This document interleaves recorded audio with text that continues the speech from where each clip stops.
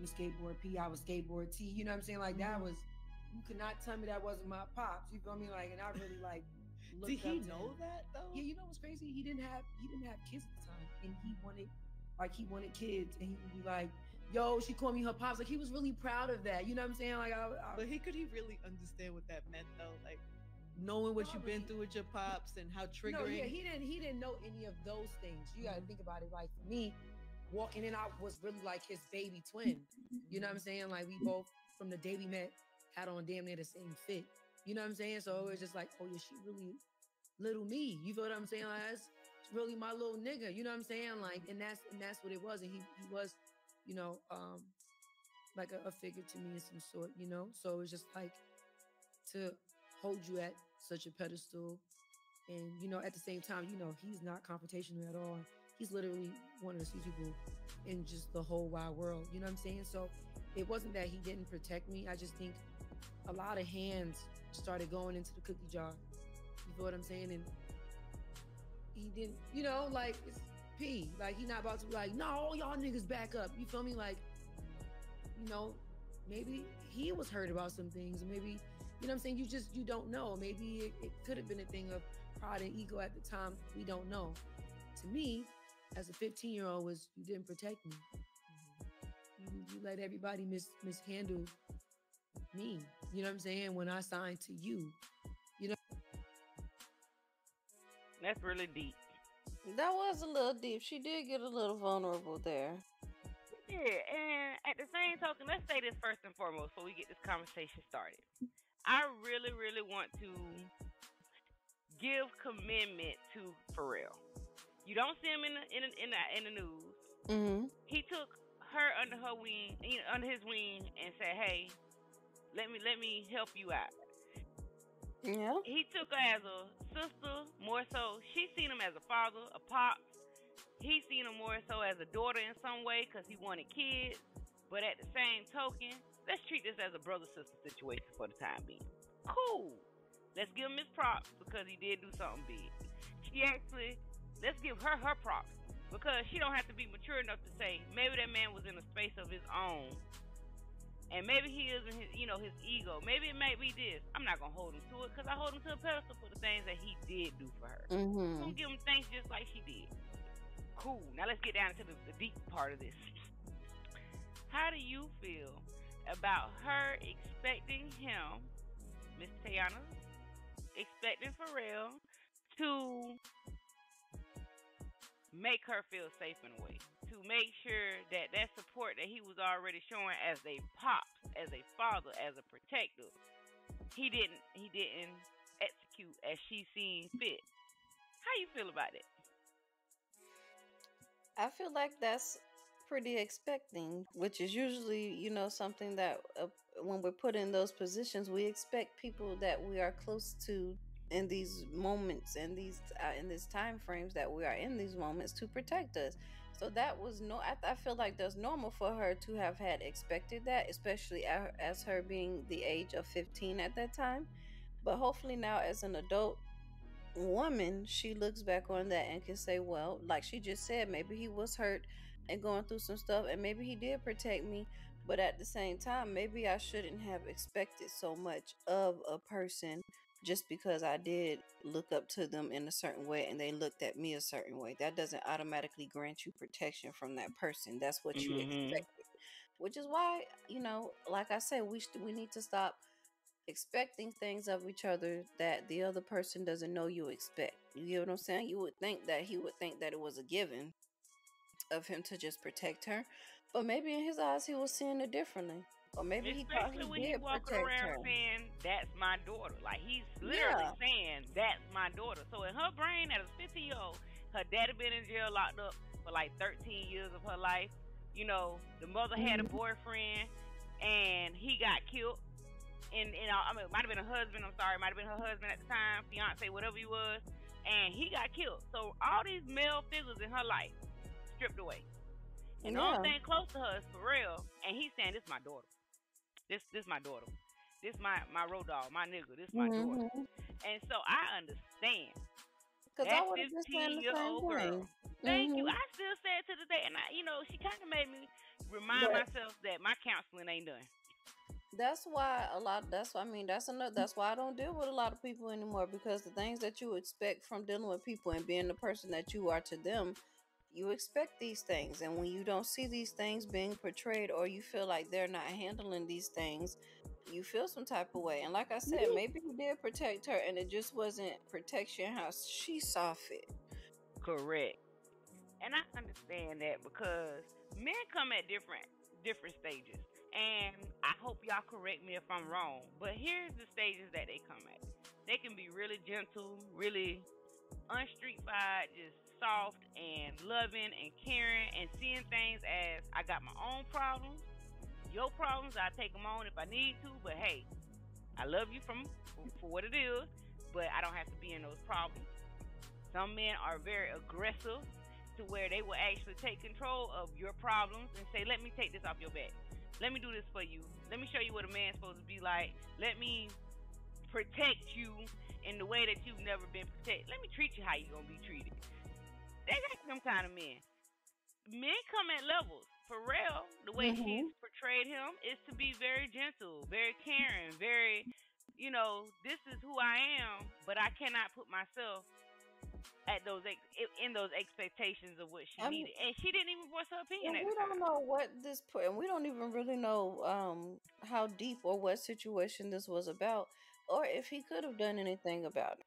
Correct. You're right. Men do come in different levels, so you kind of have to weed out which one you got at the time. And it seems like he was kind of soft and gentle, and he's not gonna uproar at anybody. Like his protection, I think he does that probably in the most gentle way as possible, in the most non-conflicted way as possible, which is okay too. That doesn't make you any less of a man, or it doesn't mean that you don't protect people. You just choose to go a different way about it.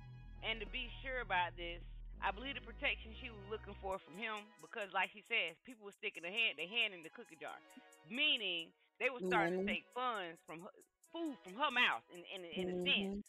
And he didn't have either the authority to stop it, or he just did not stand up for her in the way that she expected. And that's cool. That's part of the game in the first place. Rap game is a game. It is. The art that she's in, it's a game.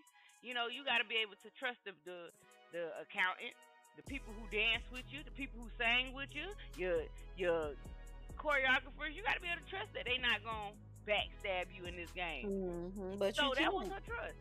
Everybody looking for a diamond. You can't, even when they're become producers and start getting people up under them, they're looking for a dime back on you. Yeah. So you can't really, you got to be careful who you trust. You really do. I really like this, because people in a whole have to think about the expectations we put on the next person. And it's crazy, because you're really reflecting your own problems onto that next person. It ain't even always about the expectation. I expect a man to keep me safe, but why? Because of my childhood. Because ain't no man helped me safe in my childhood. Ain't nobody to feel in the man form. We always got women around us for the most part. You got your mama. That's a good point. You got your aunties most time. It's a woman sitting around somewhere to show another girl. It's some woman sitting around somewhere to show another boy. But the men, especially in the black community, lack being that present person in children's lives, that they need to have that safety, that security, that affection, that touch to say, I love you. I'm going to be there for you. If anything happen, I got you. If your back up against the wall, I'm going to make sure I'm right between it. That's because they're not taught right. Black men, it's mostly black men. I can't even put it on all races, because mostly black men, they aren't taught or led right from the time that they're put on this earth. Nope. They really aren't. And white men, they seem to know the recipe to get a woman at home and, have the whole thing together. They working and doing what they got to do. I mean, not saying that there ain't no white deadbeat people out there, but, they portray it as if they got the whole recipe together, and they know how not to abandon their families as much as black men do. But black men, they're raised on the Papa was a Rolling Stone. Like, we got a whole song about it, that the community loves Papa was a Rolling Stone. Like, we cherish that song. You can't tell me we don't. We love that song in the black community.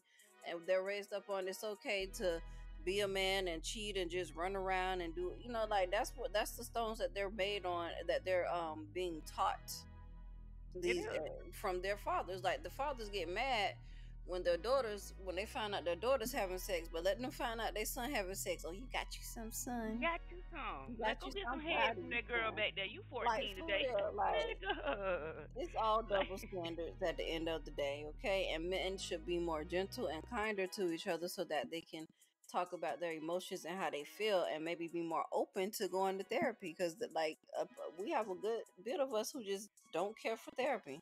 And men, y'all, we definitely need to get y'all in there.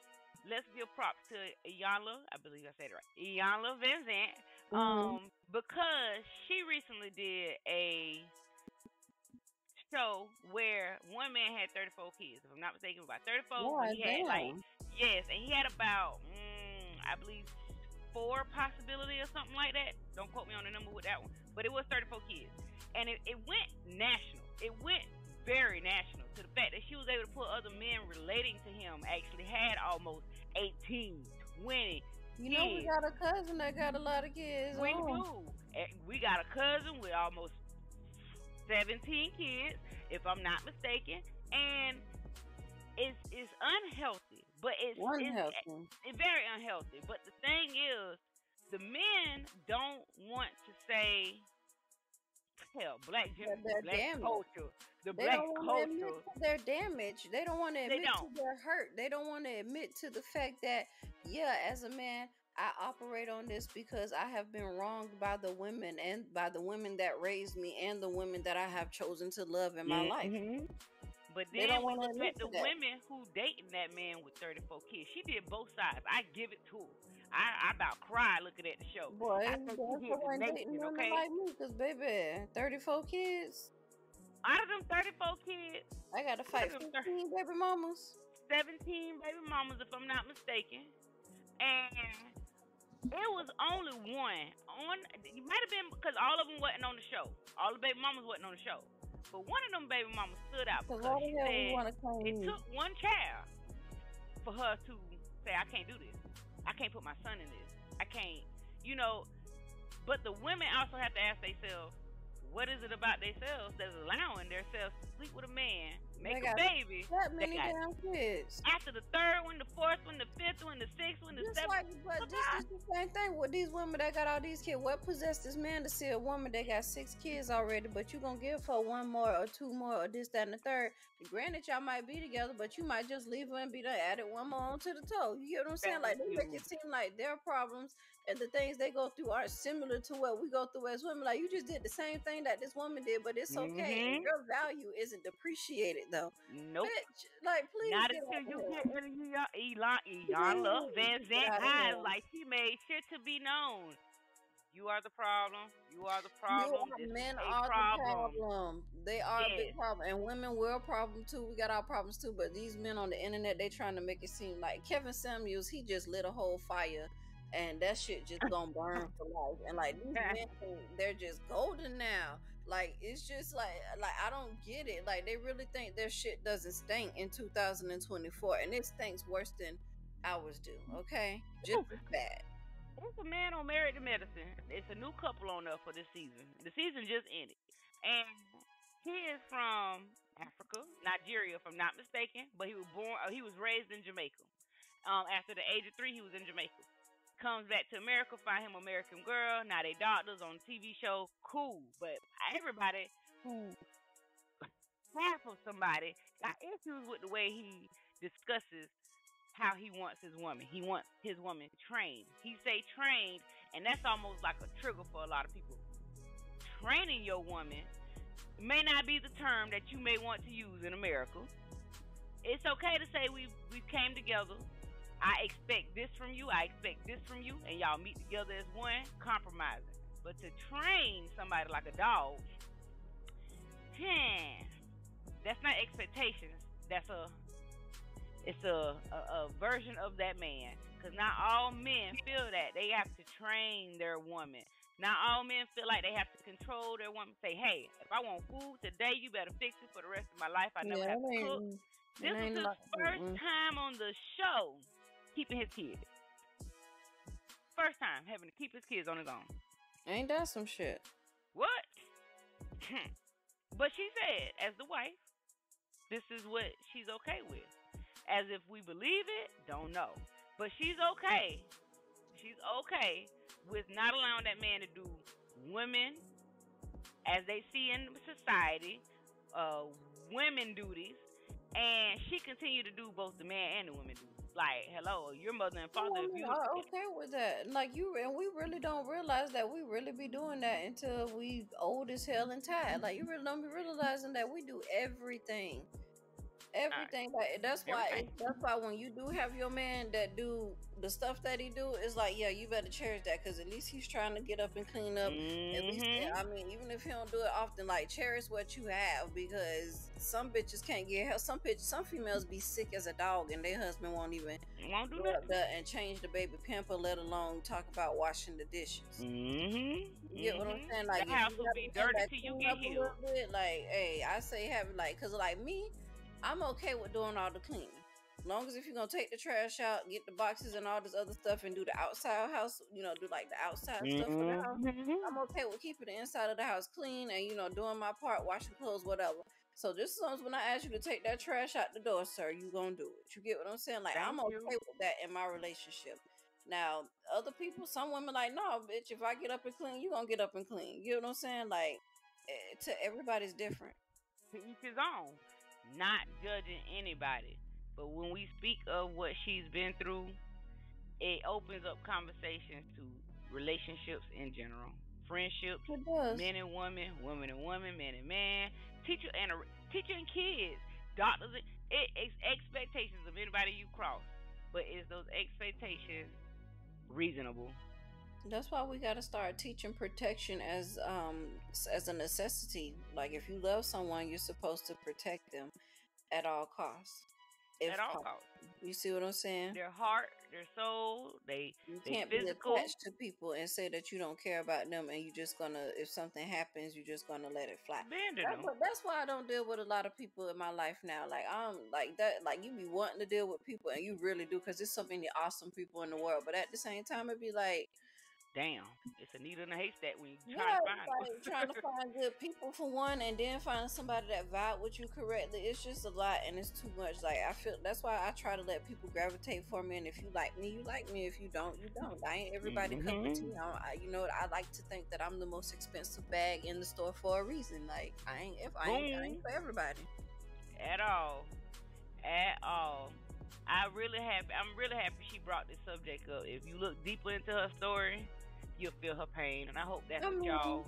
She's a very beautiful woman, and I love Teyana for that. But it's always just been something about her that just rubs me a little bit the wrong way. Like, she's always on point. She's beautiful, but I just think I don't like her music. I think I really don't like her music. I ain't worried about her truth. I like her on stage.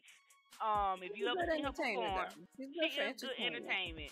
But I ain't I don't even know what music she has, honestly. Sorry. I love you as a person. When she first came out, I think her first song was Google Me, Baby. Like, that's the only song I remember about her that was memorable to me. Like, I really don't. And, like, that's why she said she stopped doing music, because she felt like it wasn't appreciated. I don't think it was something, just like, okay, me with poetry. I love poetry. I could write all day, but maybe that just ain't something that says it's my personality. Like, I think it does. You know what I'm saying? Because every time she does music, I just kind of look at it like, but she got bags though. Don't get me wrong. She do. She got bags. She came a long ways. Her performance speaks for her. But I think I would love to see her true side. This is her professionalism that y'all are seeing. I mean, this is her. Did you not watch her reality show? No, I have. Well, I did see the reality show. I did see pieces of it. Didn't watch the full thing. It's a lot of stuff in there. Like, if you see a few things in there, you probably would. They say that rubs you a little bit of the wrong way about her. Like, I don't know, but it could have just been for TV. Like, when I think her daughter said something to her husband one day, and instead of her correcting that in her daughter, she started siding with her daughter and that's who behavior. But that's who Teyana really is. That's who I see her as. In a marriage and a relationship. In fact, even if they were just dating, you can't let your child be just talking to the man of the house like that. You supposed True. to correct it. Like even in my household, if my daughter says something out the way to her dad, and I feel like it's something that she shouldn't be saying in that tone or that manner, I correct it because that's the man of the house. Just how we expect him to talk and treat us a certain way, we're supposed to talk and treat our king of the house a certain way so that he can treat us queens good too. You get what I'm saying? Like, and that's teaching your daughter also how to treat men in life and just somebody else in a relationship that you want to treat them with respect. For respect. Yeah, it is a respect thing especially when it comes to children. Like maybe if I was younger, I would be like, yeah, she right, because the younger me was real immature and ignorant. But the older me is like, she should have corrected that girl, like. Yeah. But I think that's who she really is, because if you seen her, even in her art of dressing, the nose piercing, the tongue, the lip clips that she be having on, the dress clothes that she be, even in some of her clips in the club, it's just, this is her outskirts. Her inskirts, I really think she a bad bitch.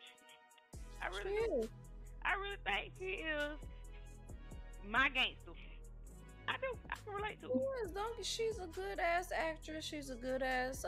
Even though I don't like her music, she's a good rapper, singer, whatever it is she does. Because she has a lot of people that listens to her music. I just don't. And she's a good ass bag. You get what I'm saying? Like, she's a bad woman. She's always on her shit. I think she got some businesses somewhere. Like, she's always on her shit to the point where, bro, like at one point, I wasn't really aware of the fact that everywhere you look, she was into something. Like, you really would look around and she's here doing modeling. She's here in this movie. She's over here doing this song. Like, she's a badass woman. Don't discredit her at all. Like, she definitely has made her name in the game, even though it's probably not mainstream how she wants it to be. We know who you are. But one of her songs on here, she do speak about one of her songs on this clip that really made her bag. She was at top on that bag. So whatever she made that song must have really hit. Still ain't listened to it. If I did, I just don't know that I listened to it.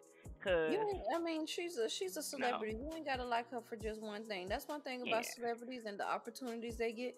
They get to go from playing sports to going into music or going into acting and doing, like, we get to see all sides. So you ain't got to like her for her music unnecessarily. She's on her game. She's on her shit, and we want to see more women, keep it like that. Just seeing more women get to the bag. Fuck the relationships, because all everybody want to talk about is being in love and being in relationships. How about these women that just got to the bag? Fuck that. Like, I don't even care. Like, because every time I talk about this, I go to think about Rihanna and Ashanti, because those two that's really hurting my feelings right now. But fuck all of their relationships aside, they got to the bag. Thank you. They rich as fuck. They got money. They ain't out here going to 9 to 5s like the rest of us. Thank you. And they can rest on when they motherfucking want to rest. They ain't got to get up out the bed at 8 a.m. to go to a job. Like, they did it. So, don't discredit her at all. She's definitely one in the game. She's a force to be reckoned with. That's what I'm gonna say. She really is, and she's silent. She's humble. She's silent. She is humble. I appreciate her for being in the game, because this is a great role model for people. And she ain't shaking her ass on stage all the time. So cool beans. Well, to get where she need to go at. She good. She good. Yeah, she's good.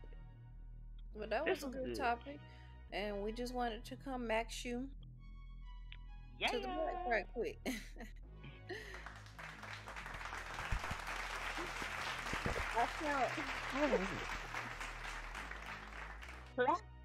I finally found the sound effects in here after all of this time. Yo, it's some right here in the side. So y'all, we looking for some men to test or interview, so y'all can start being guests on the podcast, because we need some men to argue with. Controversial. Yeah, OG needs a sidekick. OG needs somebody to match his masculine energy on the show. So if you're interested and you want to be on the show, hit us up on Facebook, catch us on Twitter, leave a comment, let us know you want to be on the show, and we'll try to send you a message and see if you're a good fit. We'll try anybody out. You already got a podcast and you just trying to spread up your presence? Come on, hit us up. Let's see what we can do. Yeah, we like to collab, but we're going to go ahead and head out. Peace in the Middle East.